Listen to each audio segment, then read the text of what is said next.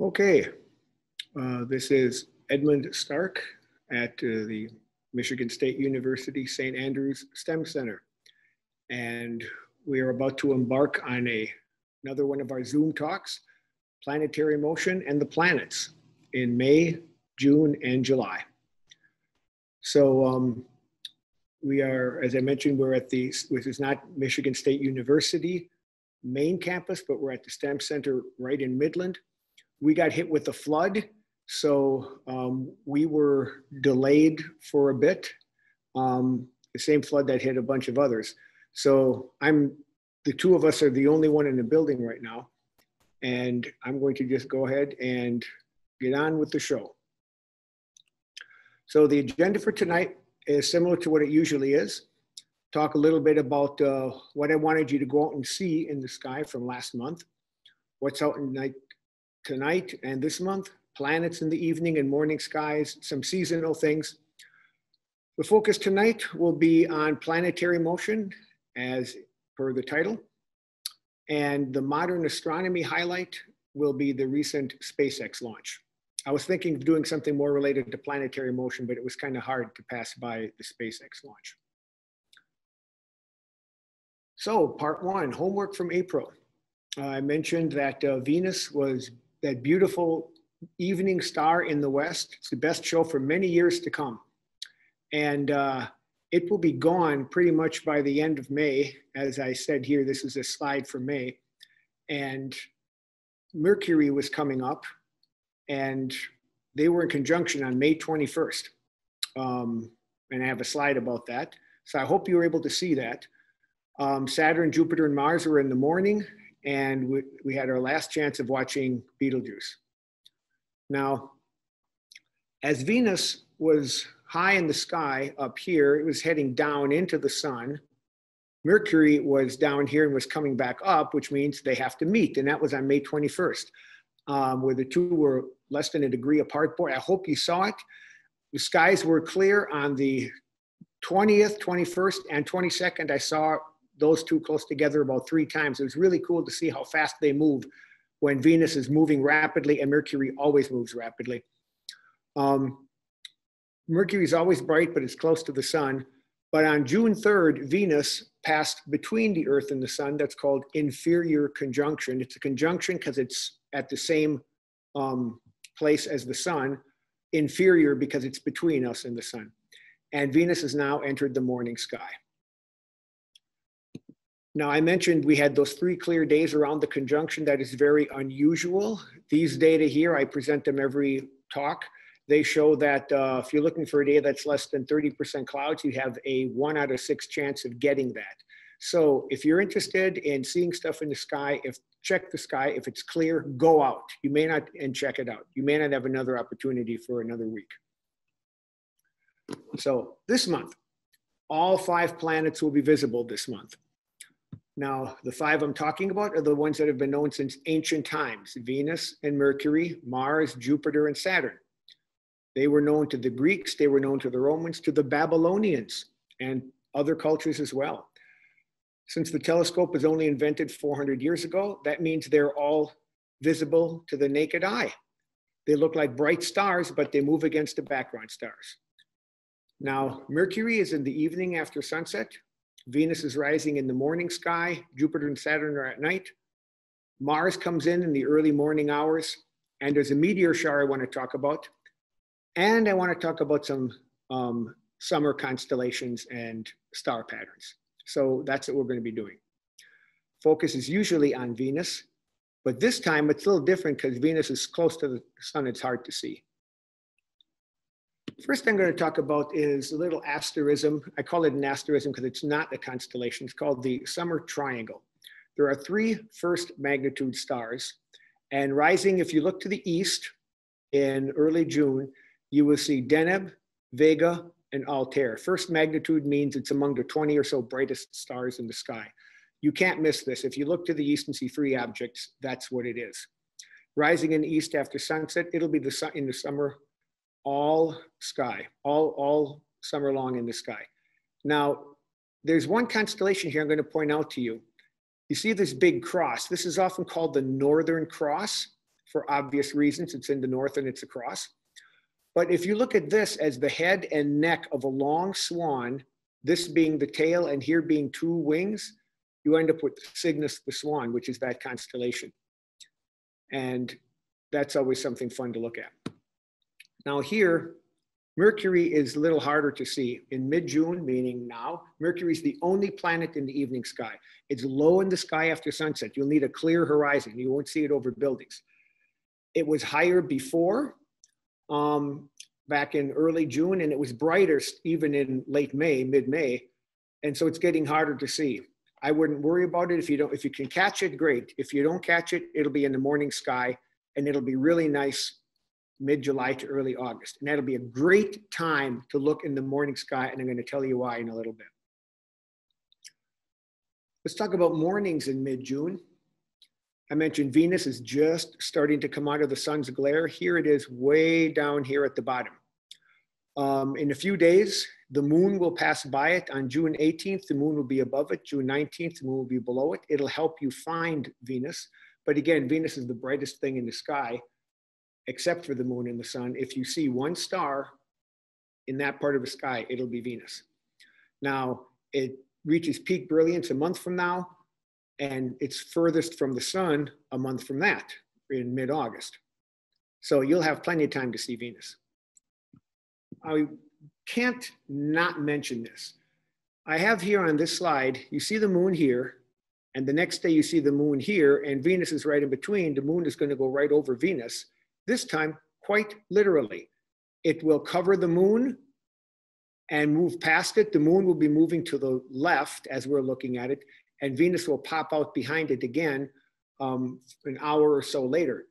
The only problem is it's not visible here in North America, but I wanted to mention that these things do happen, and when the moon occults a planet, you will be sure to hear about it from me. So when it covers up a planet or a star, that's called an occultation. That's just a fancy word. Speaking of things that you can't see, June 21st, the day after the solstice, which is June 20th, I'm sure you're all over that, there's an annular eclipse, but it is centered on Mount Everest. It is not visible in the Western Hemisphere, but instead of being completely eclipsed, it will look like this for those lucky enough to see it or who wish to travel there. But let's talk about here, nights in June. Jupiter and Saturn are rising after the evening twilight. So at around midnight, they'll be already well up, but it's easier to see them before dawn, and they're easy to find. Two bright stars, they're the brightest things anywhere in this area of the sky. You look to the south before dawn, and you'll see two objects close together. It'll be Jupiter and Saturn. Jupiter is the brighter one on the right. Jupiter, Saturn, and Mars, if you look at a bigger swath, you can see Jupiter and Saturn here between Sagittarius and Capricorn, if you know your constellations. Mars is way over here beyond Aquarius, but they're still kind of in a line, and there's a reason for that, and we'll talk about that in our planetary motion segment.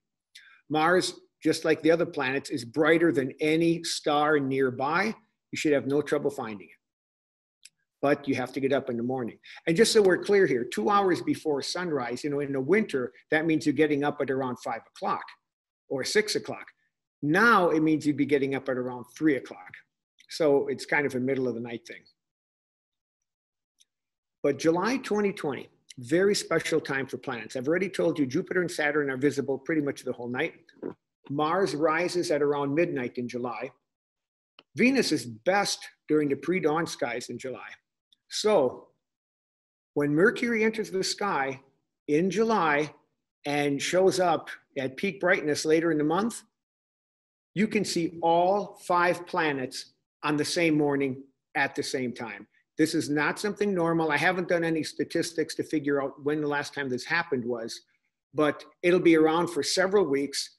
Mercury will be the tough one, and it will be at its best and brightest the last 2 weeks in July, the first week in August. It's not the best viewing opportunity for Mercury, but when you add in 5 total planets, and plus the moon will be in the sky as well, you've got something really special. So I wouldn't want you to miss that. So Here's the summer sky that you'll see in other words, once it gets dark, a couple hours after sunset, which this time of the year is getting towards 11 o'clock. You look to the south and you will see the spring constellations here of Leo and Virgo disappearing, and the summer constellations Libra, Scorpius, and Sagittarius coming into view. And you see Jupiter and Saturn here off to the left of Sagittarius, like I've already told you about. I want to spend some time on these constellations because most constellations don't look like anything. They have a constellation, one's supposed to be a queen, one's supposed to be a king. They look nothing like that. Anyone can see, who's ever seen a scorpion, you can see the two arms and the long hooked tail, complete with a little pincer here. That star is called Shaula. It looks like a scorpion. It'll be low in the sky, but it's worth looking. Sagittarius, the archer, the main part of Sagittarius looks exactly like a teapot. In fact, it's even called here a teapot. It's a little asterism. And that's to the south. At around the same time, rising in the east, I've already mentioned the summer triangle, Vega, Deneb, and Altair. And here, with its wings completely extended, a few stars that weren't in the previous diagram, is Cygnus the swan. Head, long neck, tail, and the entire body, not the wings, but the entire body is inside the summer triangle, making it very easy to identify and recognize. So see if you can find the summer triangle and Cygnus the swan. So a couple other things. We have an internship for student fellows here in the summer, and that makes for a very busy time. I normally don't give an astronomy night during July. So that means that if something happens in August, I have to tell you about it now. August 12th, the Perseid meteor shower. This is Perseus, one of the great Greek heroes. You can tell what I say, that stars, constellations tend not to look like anything. This is one that doesn't look like anything, but that's Perseus. These are called the Perseids because the meteors tend to shoot out from a spot right here near the constellation of Perseus. The peak is in August 11th through 13th. You can expect about 50 per hour. So that means a little bit less than 1 a minute. When people think about meteor showers, they're thinking of saying, choo, choo, choo, choo. That's a meteor storm. That's a once in a lifetime event. Meteor shower, if you go out normal background condition, you can see 5 or 10 meteors just at random. These 50 will be in addition to those 5 or 10 random meteors, and they're fairly fast, so they'll be quick streaks. The only thing that interferes with meteor showers other than clouds is the moon. If the full moon is in the sky, brightens everything up, makes them hard to see. The moon is on last quarter on August 11th, and it gets better and better. So this is a pretty good time to see the Perseids. There are 2 more showers which are weaker. They both peak in July, the Delta Aquarids and the Alpha Capricornids. Between the 2 of them, they'll get you about 25 meteors per hour. They're in similar parts of the sky, and the moon is bright, but it sets early on the 29th, which is when they both peak on July 29th. And they'll be active for a little bit after that. Here are the radiant points of the Alpha Capricornids. This star is Alpha Capricornus. Here are the Delta Aquarids, because that is Delta Aquarius. So basically, look to the south in the early morning hours. Meteors are always better in the early morning, meaning 2, 3, 4 hours before dawn. So if you want to use the Q&A feature, here's a reasonable point that if you have any questions, you can send that towards me, and I'll stop for a moment. We've got half of our lines blanked out, and it's only 15 minutes, but the rest of our presentation is a little longer. So I'll wait a little bit in case there are any questions. Yep, we do have a couple. Okay. This one is, what year did scientists find Venus? What year did scientists find Venus? Well, since Venus was known since before Christ, it was known by the Greeks several hundred years and studied by them. It was known by the Mayans. It was known by the Babylonians. So Venus has been watched for about 3,000 years or more. I can say scientists first saw Venus in, let's say about 1400 or so, because before then there weren't any scientists, but people have been watching Venus for a long time. So Venus is not one of those that's been discovered. It's simply been studied more and more closely as science gets better and better. Do you have another question?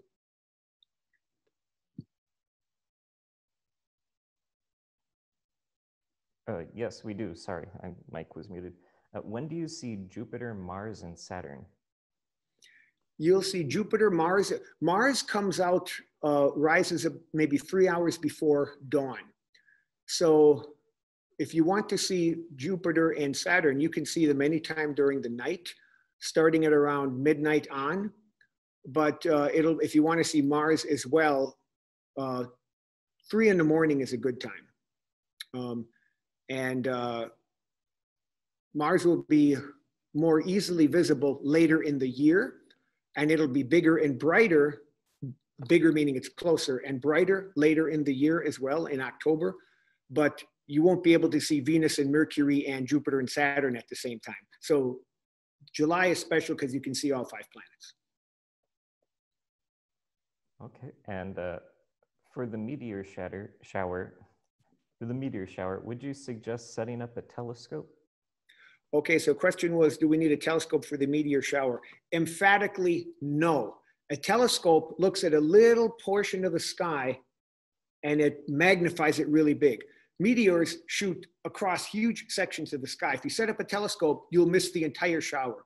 What you do for a meteor shower is you lie on your back on the grass, or if you have like one of those fold back chairs that is almost like a cot, and you just simply look up towards the area in the sky and you'll see them all over the place. Even binoculars are not useful for a meteor shower unless you're part of a scientific study where there's 20 of you out there and you're looking at a little part of the sky. If you want to see the meteor shower, it's a naked eye event, no equipment. That's a great question. Okay, and the last one for now that we have is it possible to have a copy of these slides? I think the slides are posted.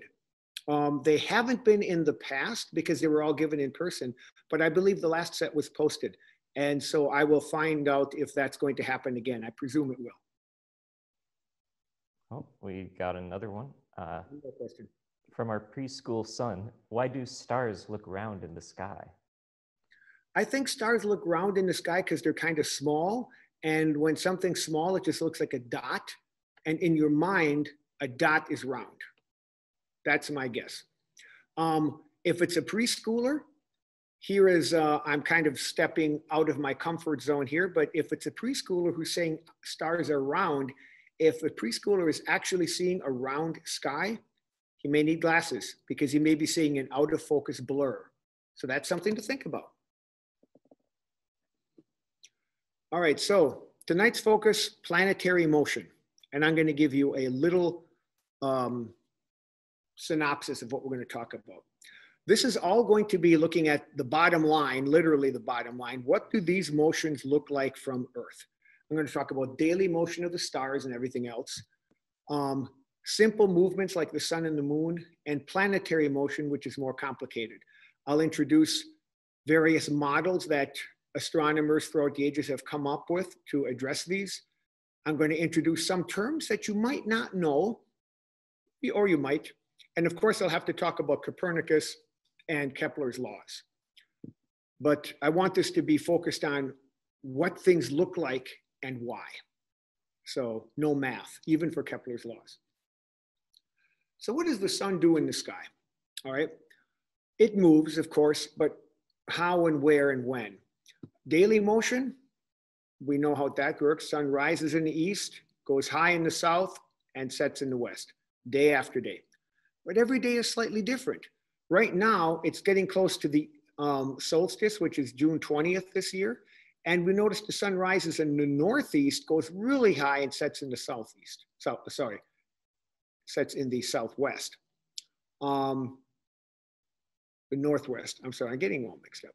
But here in December, it'll be in the southeast, setting in the southwest.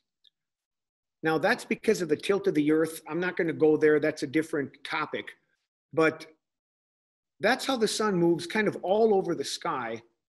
But how does it move relative to the stars? That's a different question. That's what I'm going to talk about. Basic observations on a daily basis tell us that the Earth is, I mean, we're standing on solid ground. It doesn't feel to be moving. For most of history, people thought the Earth was fixed. Sun rises and sets each day. The moon does the same, and the stars. The stars rise, go high, and set, just like everything else. The explanation was that there's a sphere or a dome called the sky containing all these heavenly bodies, and it rotates around the Earth. It takes 24 hours for everything to return to the same spot.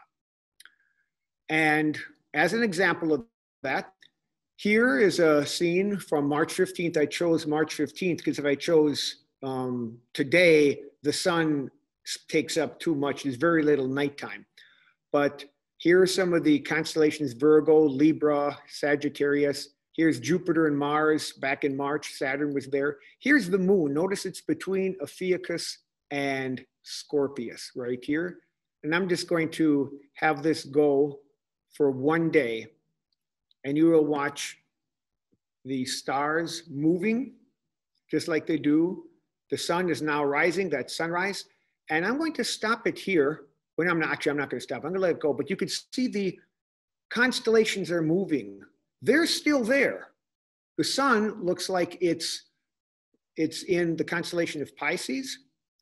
Now the sun has set, and now the stars move. You can watch Virgo rise in the east, move across the sky along with all the other stars. Everything seems to rotate as a big, solid body, okay? And then eventually will set, might not set before sunrise. And you notice all the planets, Jupiter, Mars, Saturn, are still where they were. But look at the moon. The moon went from here by Scorpius and Ophiuchus to over here, Ophiuchus and Sagittarius. The moon moved a lot, and this is normal. There are 360 degrees in a circle. The moon takes about a month. That's where the word month comes from. It's one month. Moon takes about 30 days to come back to its spot. So 360 divided by 30, that's 12 degrees. The moon moves about 12 degrees a day. So this is pretty much one day's motion in the sky. Continuing the math, that comes to about half a degree, or about the diameter of a full moon, in 2 hours. So you can watch the moon move over the space of a couple hours. If you have a clear night and the moon is easy to see, look for a star nearby and look at it an hour later, and you will see that it's moved. That's a cool thing. So what do we see in the sky? The moon moves against the fixed stars, but in the opposite direction. It takes a month to come back. The sun does the same thing in a year. Planets also wander. Mars takes about 2 years to come back to its spot. Jupiter takes about 12 years. And here in this little slide, this is how much Saturn moved in the year 2019, last year. This is how much Jupiter moved in the year 2019. How do we explain all these different rates of travel? And especially here, we notice the sun.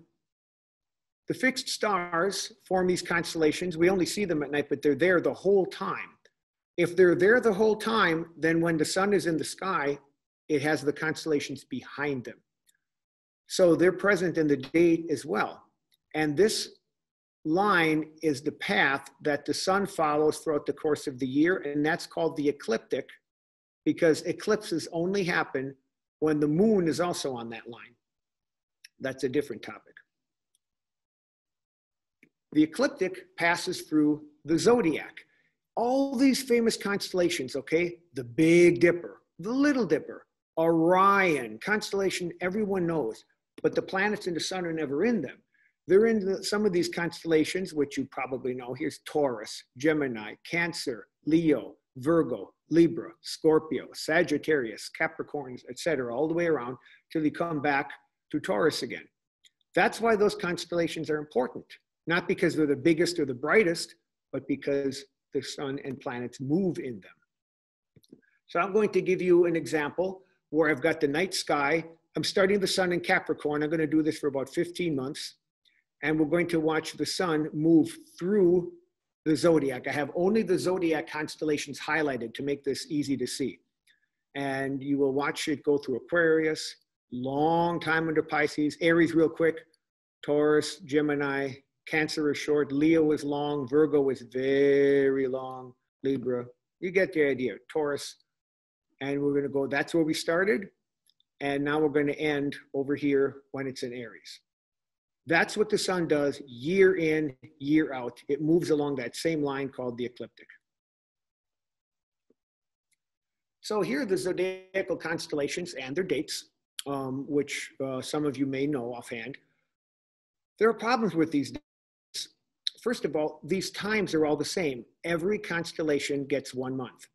That doesn't match reality. You remember how long Virgo was, and how long Leo was, and how short Cancer was, and how tiny Aries was? It doesn't really match reality. There shouldn't be very many Aries people. There should be many more Virgo. What's worse, the dates don't match the sun. Right now, mid-June, the sun should be in Gemini, but it's actually now in Taurus. It won't enter Gemini until June 21st, at which point it's supposed to be in Cancer. So there's something called the precession of the equinoxes, which I won't go into, but because of that, the entire zodiac is off by a month. And in addition, the sun moves through some constellations that aren't in the zodiac. But so much for astrology. Let's move on with a better model to explain these things. How do we do this? Basically, the Earth is still, the ancients believed the Earth is at the center, but the moon goes around the Earth in its own sphere. Then the sun goes around the Earth. And then the planets, like here's Jupiter, for example, the Jovian sphere. They each move in their own sphere, and each sphere is deferent, or its radius. Deferent is a fancier term. This distance is different for each sphere, and each sphere moves at different rates, okay? So we still have perfect spheres, constant motion.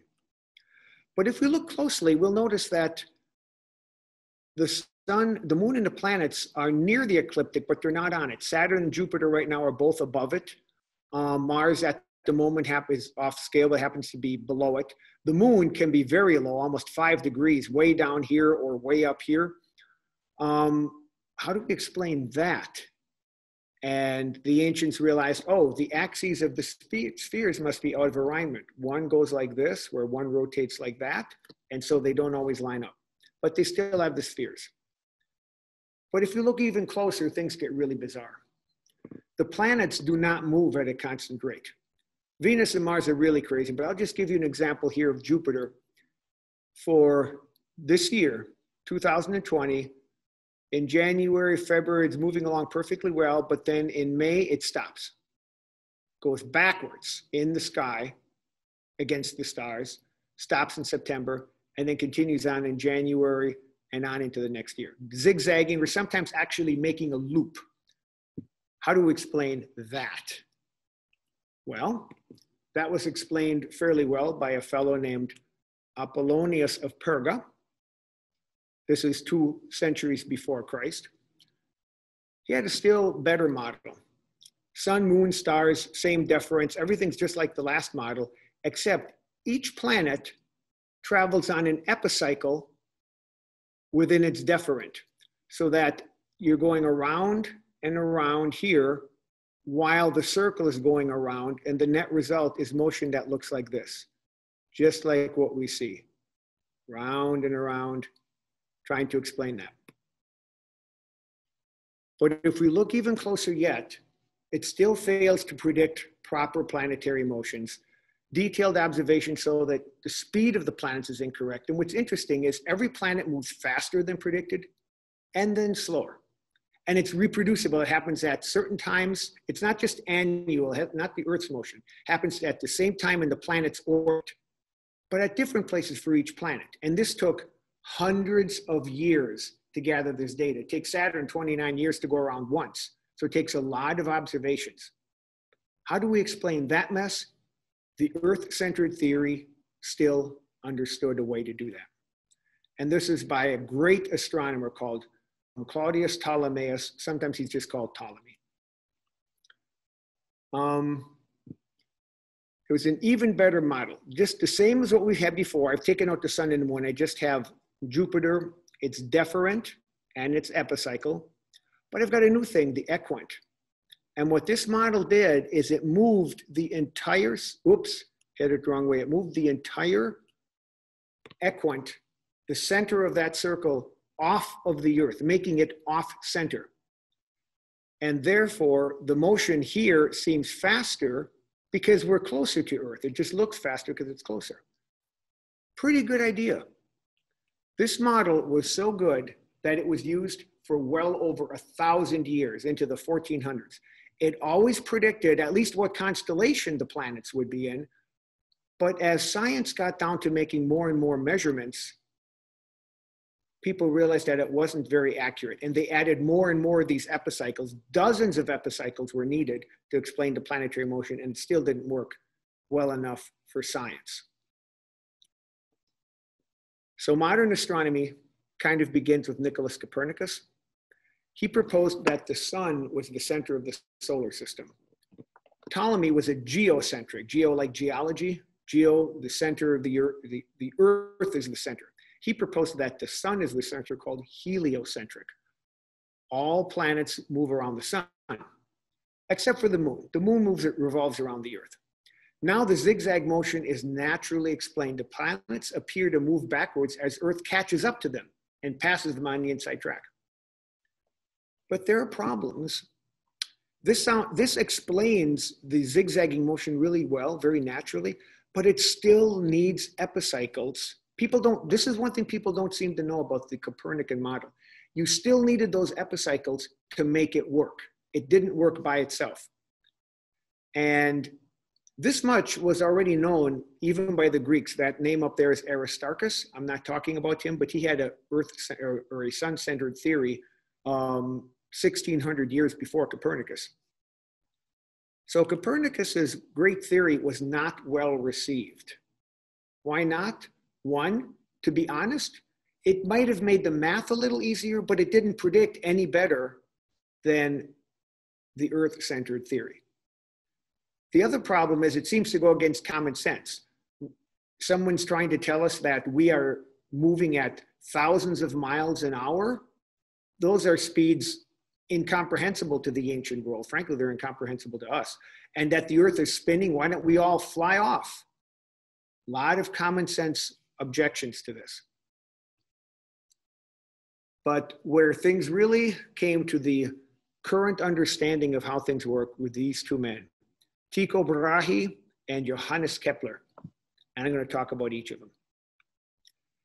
Tycho Brahe was probably the last major astronomer before the telescope age. Telescope was invented by, or popularized at least by Galileo in 1609. Brahe was probably the greatest of them all in terms of the precision of his measurements and the sheer volume of data that he cranked out. He was incredible. I'll skip this stuff about the supernova, but that's a very important contribution that he made. I'm going to go to the quality of his observations. He actually had his own, he was given the title of the Lord of an island on the island of Sven, and he built a castle, Uraniborg, dedicated to astronomy, very large instruments for extreme precision of measurements. His instruments were so precise that even on a castle, he determined that instrument movement and building movement was causing inaccuracies in this measurement. He ended up making Stjerneborg an actual underground university right next to the castle, where the instruments were mounted on bedrock. Very steady, and he got unbelievably precise measurements. Now, I don't know if you've ever used a quadrant or a sextant, but it's basically like holding a protractor up and trying to see what angle something is at. It's about the size of your hand if you have a good one. This monstrosity here is one of Tycho Brahe's quadrants. You can see the size of this thing. It's bigger than he is, and it gave him tremendous quality of data. Accuracy within 1/60th of a degree, far beyond what anyone else had been achieving.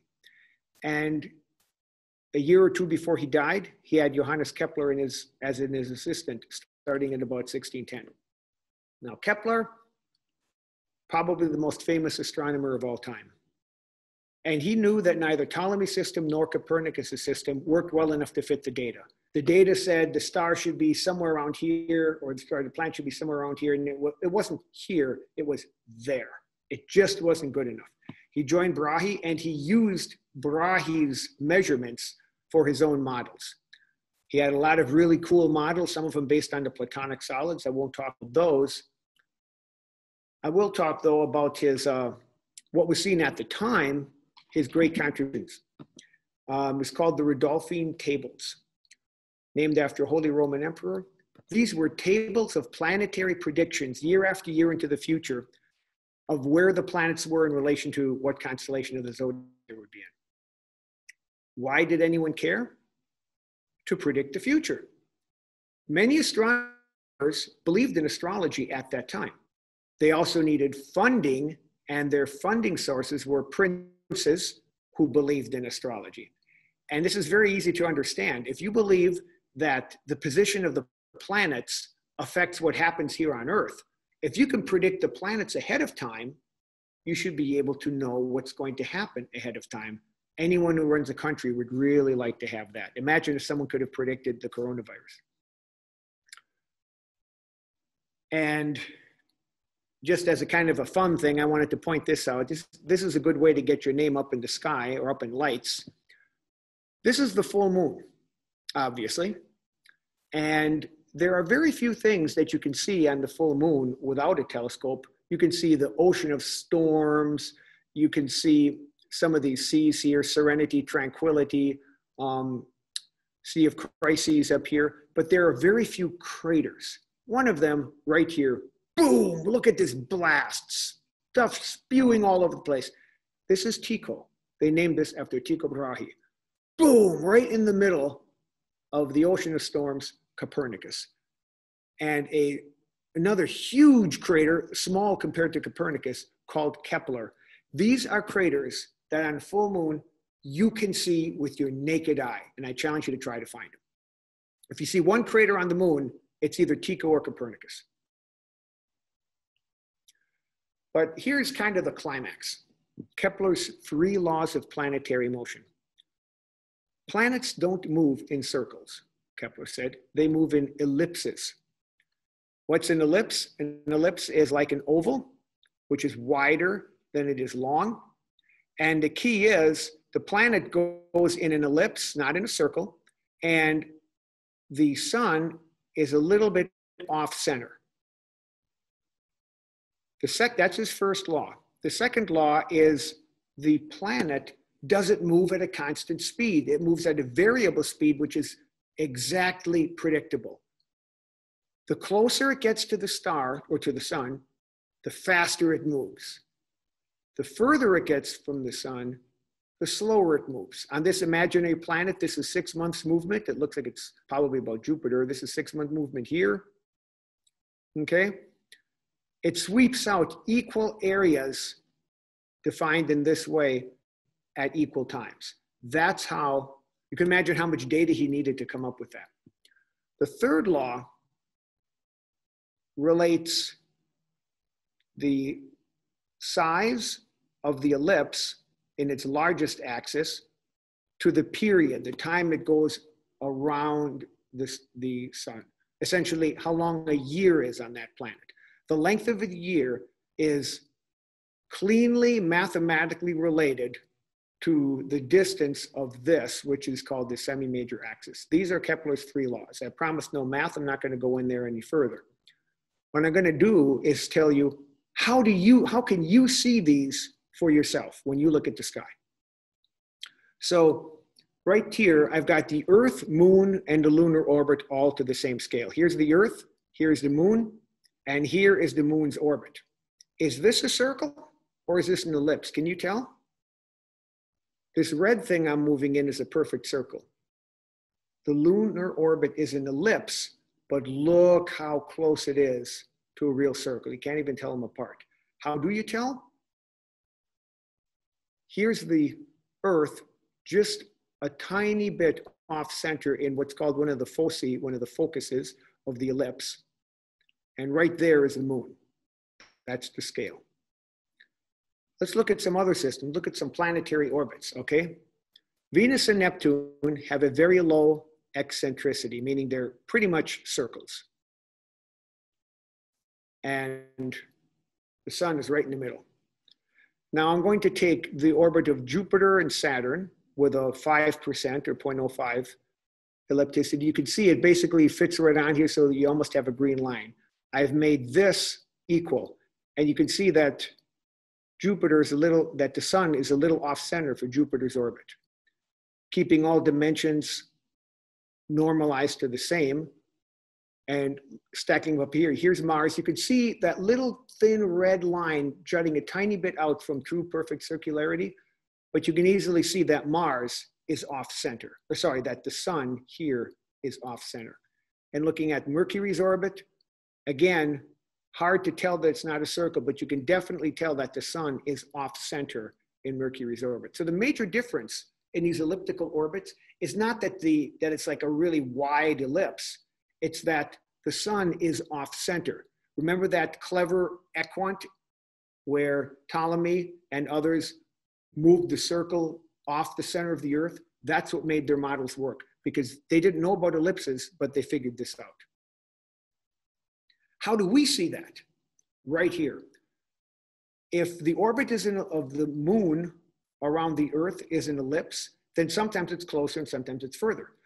When the moon is closest, this is a so-called supermoon, compared to when it's furthest, this is, I don't know if there's a word for it, micromoon? I don't remember, I should look that up. But this, you can see that there's a significant size difference. It looks obvious here, you'd have to be really a trained moon watcher to see it with your eye, but it's plainly visible once you know to look for it. The Earth's orbit around the sun is also an ellipse. Sometimes we are closer, sometimes further from the sun. So we can see here that when we're closer at perihelion, when we're further at aphelion, slight difference in sun size. So we can see this ellipticalness with our own eyes, especially with the moon. And this kind of comes as a surprise to people. People think the full moon is really big. The full moon is about half a degree. How big is that? Well, there's 180 degrees in a line, 360 degrees in a circle. Each hash mark here is 1 degree, and the moon is a little bit larger than half that. You wouldn't think it, but that's actually how small it is. Another one of Kepler's laws: the further from the sun, the longer the year is. On this cute little graph here, is the distance in Earth-Sun units. So the Earth is 1 unit, 1 Earth distance away, and it is 1 year long. This is the time in Earth years. Jupiter is about 5 times away from the sun as the Earth, and its year is about 12 years long, meaning it takes Jupiter 12 years to go around. Saturn is 9 times as far away, and it is about 30 years to make it around. Going the other way, you look at Mercury, it's a little bit more than 1/3 of the way from the sun as the Earth is, and its year is only 1/4 of an Earth year, 3 months.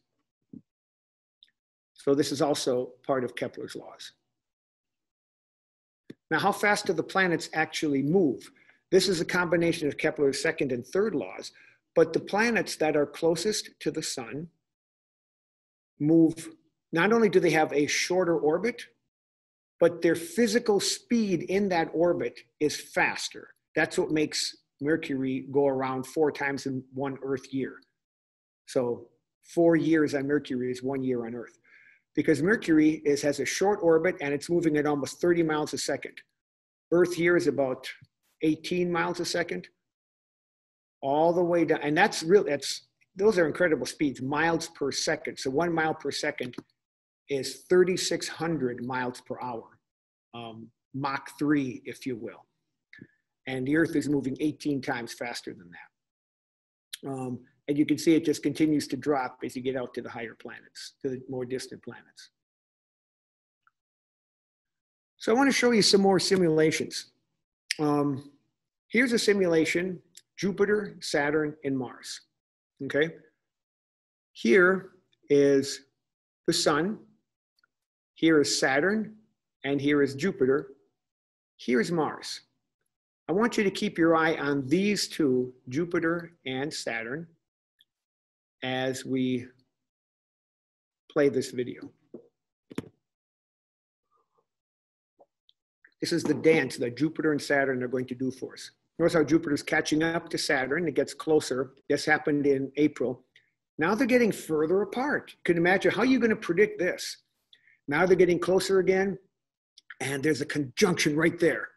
And now Jupiter's going past it, and it's basically lapped Saturn, and Saturn will not catch up. That conjunction occurs pretty much on the winter solstice by chance, December 21st.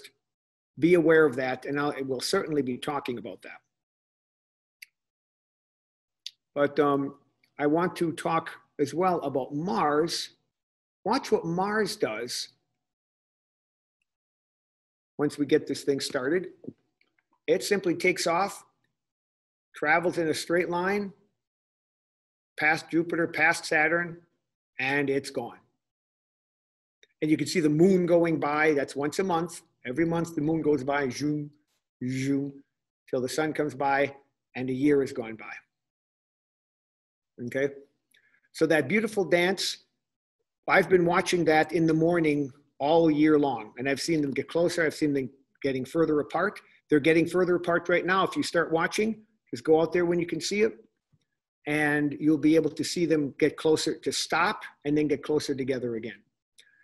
Here's something you don't see very much, a year of the sun. So basically, if you went out and took a camera at noon, according to your clock, and just shot it every single time at noon, once a day, this is what you'd see. High in the summer, the sun is high up in the sky at noon. But then, as fall approaches, right now it's going to be low in the sky, and here it is at low in the winter, and then it rises back up again. But the thing that might come as a bit of a surprise is, notice that vertical line that I have there, and notice how the sun actually goes back and forth, left and right of that line. So right now the sun is actually a little slow. Now it is, or slow, now it's fast. It's going ahead of schedule. And now it's going behind schedule. Why would the sun move at a different rate? Because of the elliptical orbit of the Earth. When the Earth is closer to it, the sun appears to move faster because the Earth is moving faster, and that translates as a difference in where the sun is at noon. So we can see this just on Earth-based measurements. And ancient astronomers were able to figure this out using really cool methods that I don't have time to talk about. Now I want you to watch what happens with the inner planets, which I haven't talked about. Here's the sun. It's in Pisces right now. This is Venus, and this is Mercury. I've got it highlighted here simply because Mercury can sometimes be small and faint. But watch these two dance in the sky as they go around the sun while the sun goes around the zodiac. This is 2 years. So look at Mercury zooming around. Oh, there goes Venus. And now Venus is in the morning sky. Mercury's evening. Mercury's morning. Mercury's evening. And now Mercury's morning. And now Venus is passing through. And now Venus is back in the evening sky. You can see Venus doing this about once every year. That's why I did this for 2 years. This happens for Venus. One cycle is 1.6 years. Where Mercury, it's 3 times a year that we have this going around.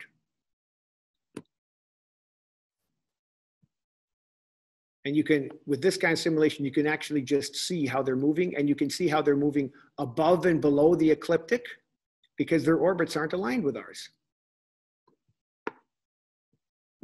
So I think that's just fun to watch. Now I'm going to show you some constellation maps. because it's kind of, sometimes it's easier to see things when they're standing still. This line here is the ecliptic, the path that the sun makes in the sky, the orange line. I want to call your attention to the black line. That is the orbit of Mars. It starts out here in January, it's in Libra, okay? And in February, it's in Scorpius. In March, it's in Sagittarius. April, it's in Capricorn. May, it's in Aquarius. June, it enters in Pisces. But then look at what's going on here. July, August slows down. September comes to a halt. October backs up. November comes to a halt, then starts accelerating again. So 5 months out of the year, 5 different constellations of the zodiac, and then it spends 7 months in Pisces. Imagine astronomers and astrologers, for that matter, pulling their hair out over this. What does this mean? This is this movement of the Earth. At this point here, the Earth is catching up, and right here, it's passing Mars on the inside, and over here, it's gone way past, and now Mars is just moving the way it had normally. And it'll start moving like this again.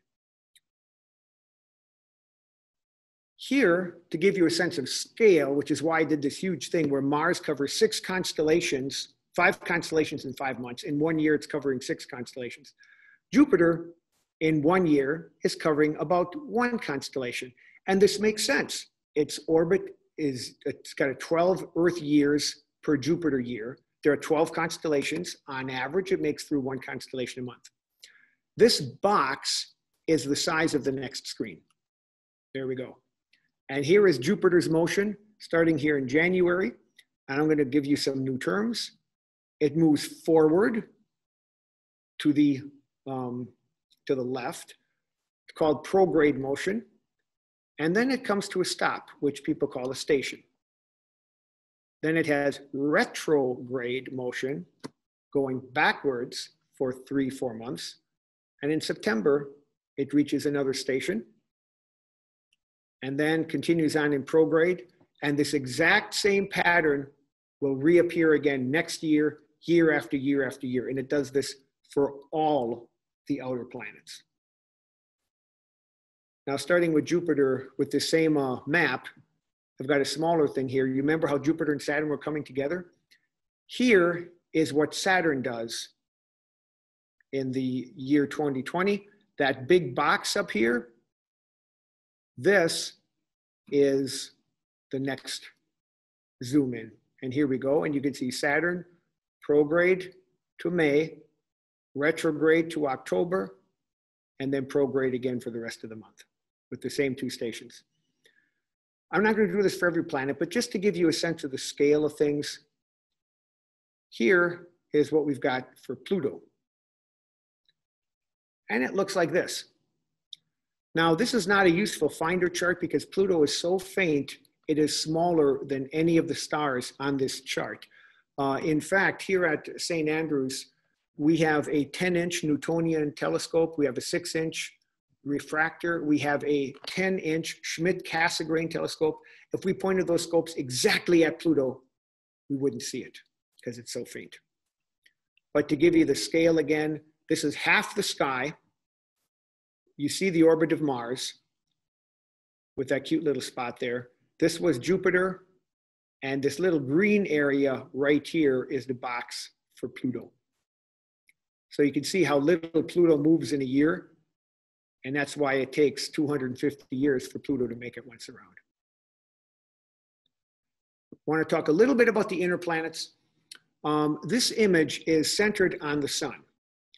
And the Earth's orbit right here is defined as flat. That's why it's all in yellow. This is the yellow one. That's the Earth's orbit. You can see that Mercury is off center. Here's the sun, and Mercury's orbit doesn't look much different from a circle, but it's clearly off center. Here's Mars. Mars's orbit also is clearly off center. Look at this gap versus this gap. Now, this drawing is kind of cool. If you don't see these colors clearly, move your screen angle back and forth until you see them very sharply. Each of these here, this purple means it's above the Earth orbit. So these three are all above the Earth orbit. These three blue ones are all where the planet's orbit lies behind Earth's orbit, or sorry, below Earth's orbit around the sun. And the furthest point here is above the sun and above the sun for Mercury and Venus, but here it's below. This is the furthest point.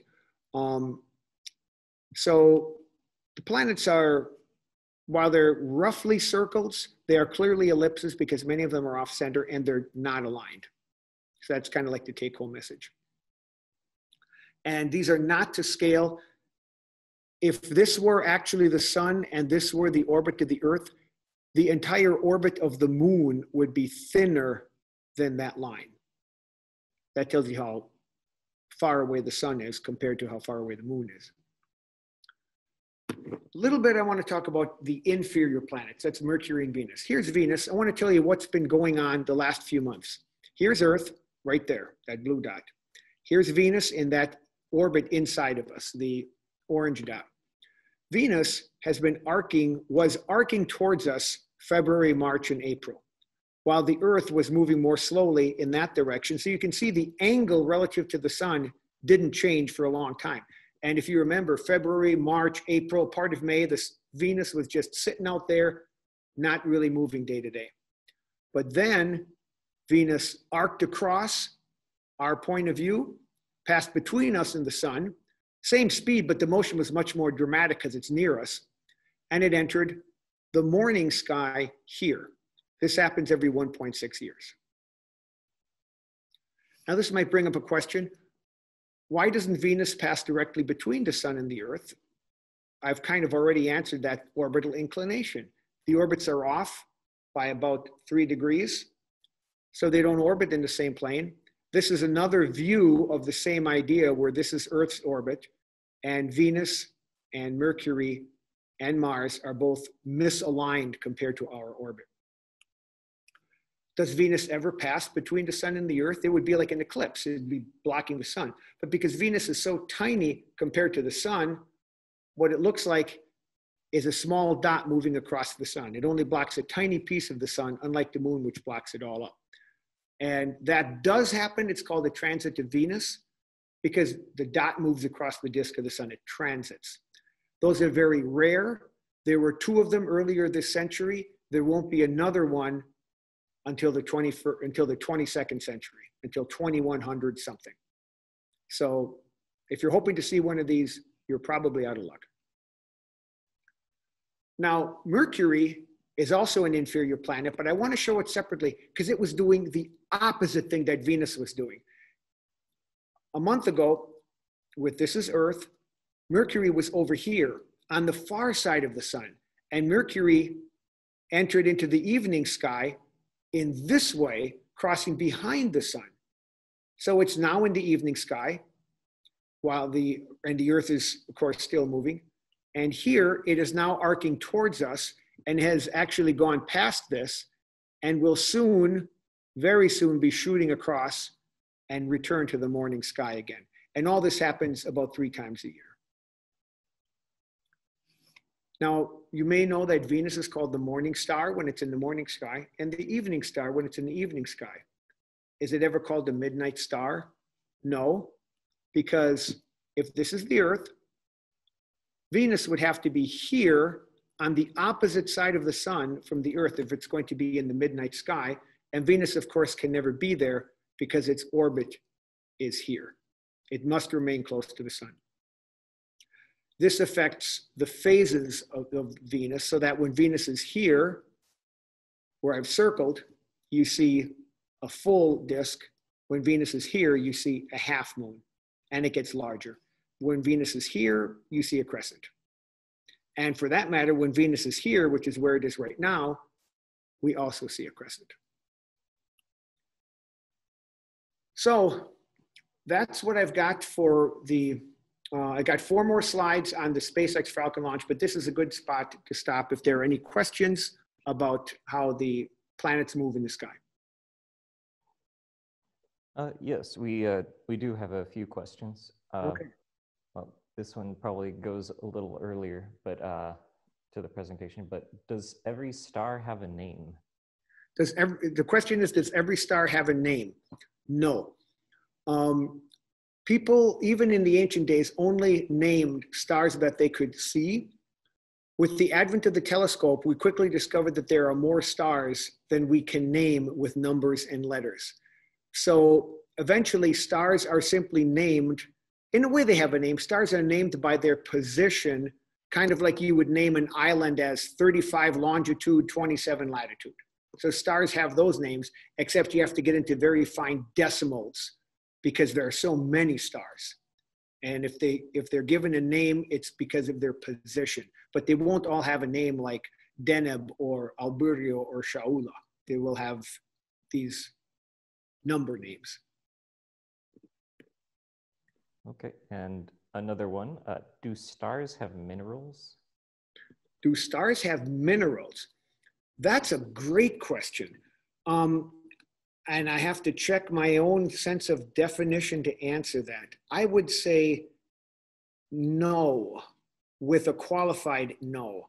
Stars have substances like metals, and they have other heavy atoms like oxygen and carbon and silicon. But minerals are normally ores like iron oxide or silicon dioxide or cadmium sulfide or something like that. And while we do have in stars, we have calcium and we have carbon and we have oxygen, we don't have calcium carbonate, which would be a mineral. We have the elements, but because the stars are so hot, it's too hot for the minerals to form. So everything is ionized, everything is gaseous, everything is a plasma to be technical. And so it's individual atoms and ions running amok. And no minerals except far in the envelope, so far out from the star that you might say it's in the atmosphere or maybe in the planetary belt and not really part of the star. So I would say stars have metals and non-metals and all kinds of atoms, but they don't have minerals as part of their normal existence. Another question? Yeah, we have one last for now. Is the center of mass of the two objects at the center of the ellipse? He's referring to the orbits of the planets. No. The sun is so much heavier than everything else that the center of mass of the solar system is inside the sun. So it's not at the center of the ellipse, it's at the focus where the sun is. Now, if you have two things that are roughly similar size, like the Pluto-Charon system, or the Earth-Moon system, if the moon were far enough away, it's possible that the center of mass would be between the moon and the Earth. And there have been systems like that have been discovered. Many binary stars, which orbit around one another, their center of mass is between them. But for our systems, the center of mass is almost always inside the heavy body. So it looks pretty much like everything's revolving around one object that's stuck into place. But I appreciate the insight of that question, because in reality, the sun and Jupiter and the Earth and Mars are all orbiting around a common center of gravity, which is not the center of the sun. It's a little off to one side. That's all the questions for now. That's all we got? Okay, great. So technology highlight. Like I say, I wanted to do something about, there's all kinds of stuff happening about planets, but I couldn't ignore the SpaceX launch. The Falcon 9 rocket was launched from Cape Canaveral on May 30th. 2 astronauts were sent to the International Space Station, Bob Behnken and Doug Hurley. Why is that important? Because since the year 2011, the space shuttle was decommissioned. And since that time, the space station crews were sent up in a Soyuz spacecraft, and it was delivered by Soyuz rockets. So all this took place at the Baikonur Cosmodrome in Kazakhstan, in the old Soviet Union. So this was the first time that astronauts were delivered to the space station from the Cape in our own spacecraft for almost 10 years. It's also the first commercial astronaut delivery. This is not NASA doing this. This is NASA partnering with a private company called SpaceX. This is the capsule. So this is, you may remember the Apollo missions. You had the Apollo space capsule, but it was lifted by the Saturn V rocket. The Apollo part was just a tiny little nip on the top. This capsule here is the Crew Dragon riding on board the Falcon 9 rocket. They have it can send up to 7 astronauts, I am told, or I should say I read. But this time it only sent up 2. This was the test, in other words. They have a cargo dragon for supply flights, and they have been supplying the space shuttle with cargo dragons on the Falcon 9 for a while. What's also interesting is this is the first partially reusable rocket, VTVL. I will talk about that. Vertical takeoff, vertical landing. This is an image of a test flight it's flight number 20 in 2015, where the Falcon 9 rocket booster comes back down to Earth in powered flight. So VTVL, vertical takeoff, and then vertical landing, just like they used to do in the science fiction movies of 40 years ago. Now it's reality. Now this flight was the first partially reusable rocket with astronauts to reach LEO. LEO stands for low Earth orbit. And it's a lot of firsts. It's a great achievement. And this is, I just want to talk a little bit about the Falcon 9. So here where I'm drawing it, this is the Crew Dragon right here. This is the first stage from here. It wasn't launched at an angle, okay? It's on its way up to the tower, but this is the first stage all the way up to here. This is the fairing, and this is the second stage right here. It's 280 feet tall, fueled by kerosene and liquid oxygen. That's what LOX stands for. And it has 1.7 million pounds of thrust at liftoff. That's very comparable to the Delta IV Heavy, as it's called, which can lift 2.1 million pounds. It's much smaller than the Saturn V, which could do three times the Delta, 4 times the, or maybe I should say 5 times what the Falcon 9 can do. But the Falcon 9 doesn't need to do that. It needs to get astronauts up. It's not sending anyone to the moon. Now, here's something I want to point out. 50,000 pounds to LEO, to low Earth orbit, is its capacity. That's when you use the full booster. But you saw here, if it's going to do a vertical takeoff, vertical landing, it's burning thrust here in order to keep from crashing. This is fuel that it's using on the way down that it can't use on the way up. So if you're going to do a vertical takeoff, vertical land to recover it, you can only get 34,000 pounds up. So, summary, nighttime for Jupiter and Saturn, morning for Mars and Venus, Mercury later on. Kepler's laws, number 1, planets travel in ellipses, nearly circles, but what you really see is that the sun is off center. 2, planets move faster when they're closer to the sun and slower when they're further away. And 3, distant planets take a defined longer period to orbit the sun, and we can calculate what that is. I also want to mention that planets have retrograde motion every year for the outer planets, where they actually move backwards and do little loops. Homework. Watch the moon move day by day.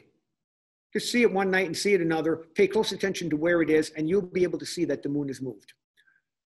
If you have a couple hours where you're going to be, you don't have to be out the whole time, but if you have a good shot at the sun or at the moon, go out, take a look at it. Look what stars are really nearby. Go inside, go back out, or maybe make a drawing. Make a drawing. Go back out a few hours later, and if your drawing is good enough, you will have seen the moon move just in a few hours. You can do that. View the summer triangle. Learn to recognize Cygnus the swan, that beautiful swan that flies completely inside the summer triangle of the 3 bright stars. Now you can do both of those all summer long. Watch Jupiter and Saturn dance late at night over the summer. This dancing back and forth as Jupiter catches up to Saturn will not happen again for another 20 years. So don't miss it. You got all the rest of the year to watch, but pay attention. You can watch Mars Leaving Behind. And again, another cool thing, see all 5 planets at once before dawn in late July. I don't know when that's going to happen again. I didn't look that up, but that's not common. And catch a meteor shower while you can.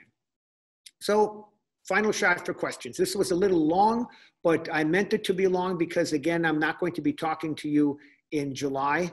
So I had to get a lot of extra stuff in. Any final questions? Yeah, we currently have one question. All right. That's, where is SpaceX? Oh, that's a good question. Do you know the answer to that? No, not off the top of my head. I know.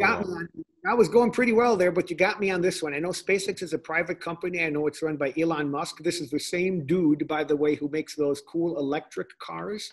The Teslas, there are a few in Midland. A friend of mine owns one. So he's quite the technology entrepreneur.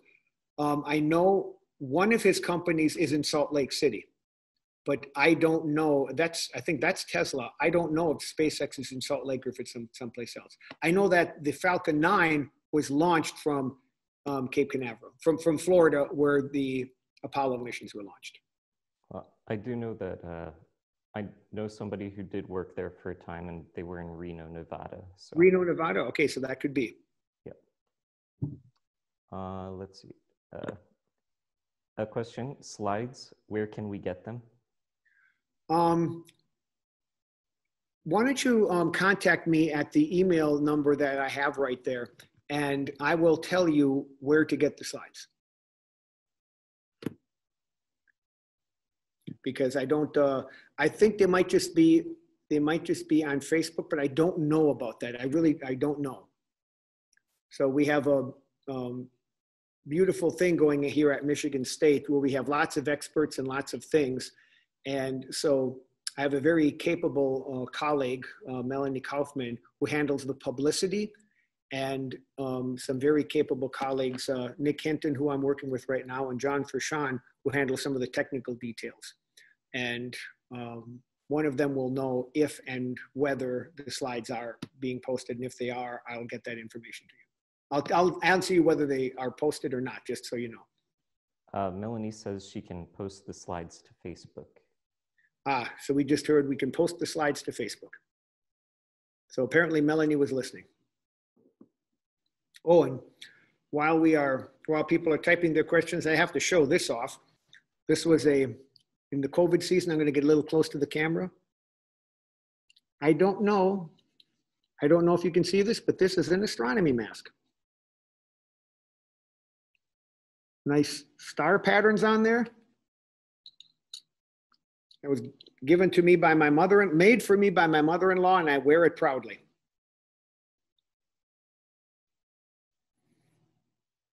Oh, here's a question. All right. Does the sun turn? Does the sun turn is the question. Yes, it does. And since it's just a ball of gas and exploding plasma, how would we know? Well, we didn't know for most of history, but when Galileo turned his telescope to the sun, and do not ever point your telescope at the sun, Galileo used a projection system. He discovered sunspots. And if you watch sunspots, you will observe that the sunspots slowly turn, they come in and out of view, and if they're big enough and they last long enough, they will go all the way around the sun. And that was an early indication that the sun not only turns, but that it's not solid. Because as you watch the sun turning, or rather, as you watch the sunspots move, you will observe that spots near the equator of the sun travel significantly more quickly than spots near the poles. So that's how people not only learned that the sun turned, but they learned that it was not a solid body of any sort because it's moving in different speeds. Oh, and so the rotation period is like 25 to 30 days, in that range. Faster near the equator. I think it's faster near the equator and slower near the poles. I hope I got that right, but I know it's different. And it's about 25 days. Okay, and another question.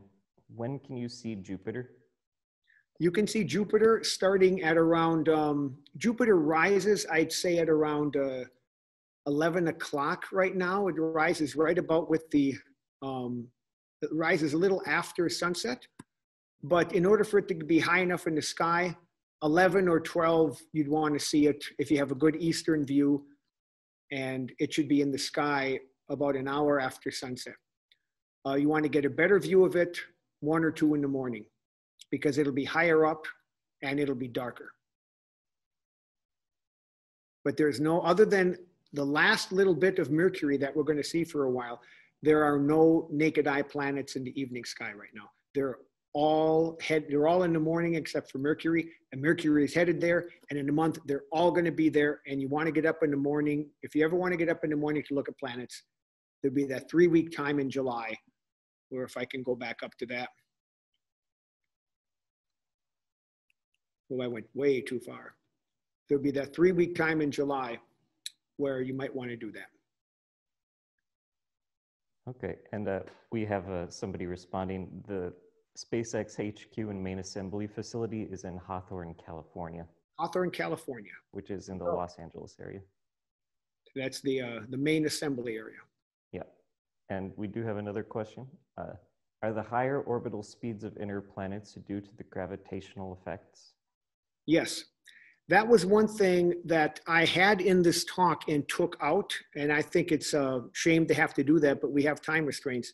One of the great triumphs of mathematics and physics is Isaac Newton not just inventing the theory of gravity, but using his newly invented calculus and his understanding of physics to prove that those 3 laws that I described, those Keplerian laws, are consequences of gravity. In other words, if gravity exists as Newton formulated it, then he can predict that relationship of high speed for a planet near the sun and low speed further out. They can predict it will move, a given planet will move faster when it's near the sun and slower as it gets further out from its orbit. All those things were shown by Newton to be consequences of his law of gravity.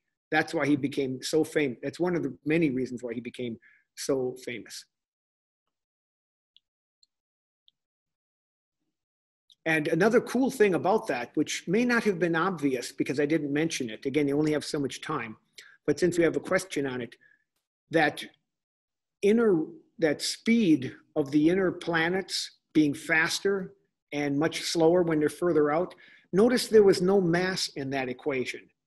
It's a year of a planet, the time it takes a planet to go around the sun once is a function of its distance, the furthest distance it gets in its orbit. It is not a function of time. So if you took Jupiter out of the solar system and put a tiny planet like Mars in the same spot, it would have the same speed as Jupiter. It's not a function of Jupiter's mass, it's only a function of its distance. And that is a really lucky thing, because we didn't know the masses of any of the planets until probably your parents' lifetime. We didn't know them well, put it that way. So Kepler could never have discovered his laws if mass was part of the equation. So sometimes things work out. Okay. And we do have one more question. How far is Pluto to the sun? So I'll try to put it in scale. The Earth is 93 million miles from the sun, on average, 92 to 94. That's a huge distance. Remember, it takes us many days to get to the moon, and the moon is 250,000 miles away. So the sun is, what is that, 400 times that far. Well, as far as that is, Pluto is about 3 billion miles away. Now, I can't say exactly how far it is because Pluto has a very elliptical orbit, more so than many of the other planets, and it's very tilted. So since Pluto has been discovered, it hasn't even gone around once yet. It's a 250-year thing. But when Pluto was discovered, it's so elliptical, it was actually closer to the sun than Neptune, which is about 3 billion miles away. At its furthest, Pluto will be significantly further than 3 billion. You can look up the number. I don't know exactly how far it is. But so given that, it is 30 times further from the sun than we are. Big numbers. Numbers are astronomical, you might say. So it looks like that's going to be about it for the night. I would say so. All right, so all of you, thank you very much for joining us. And we will let you know when the next session is. And I hope to see you there. Thank you very much.